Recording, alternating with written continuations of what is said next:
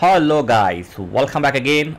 Apple has released biggest Mac OS for MacBook Pro and MacBook Air and iMac. So let's see how to update and what is the OS and what is the feature we are getting. So charge your MacBook up to 50% battery and use good Wi-Fi connection, okay?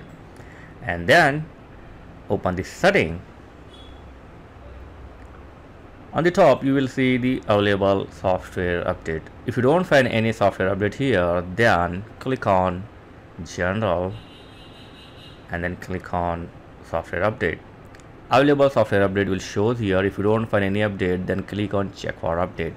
So right now you can see macOS 14.0 is available and you can read the detailed summary, feature and option of this OS. And after this, simply tap on upgrade now.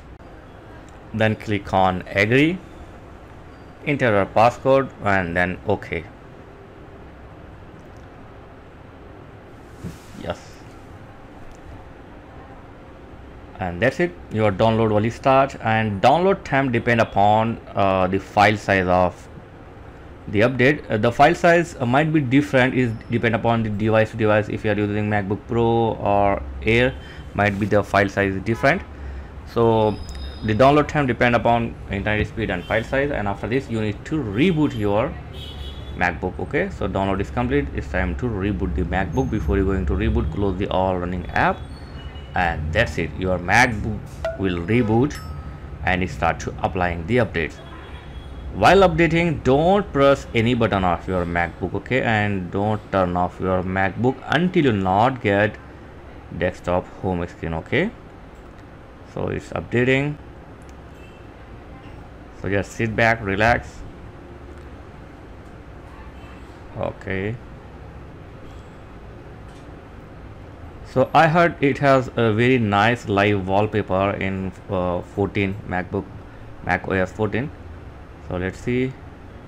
Oh yes, it's looking very nice. This is the lock screen or home screen.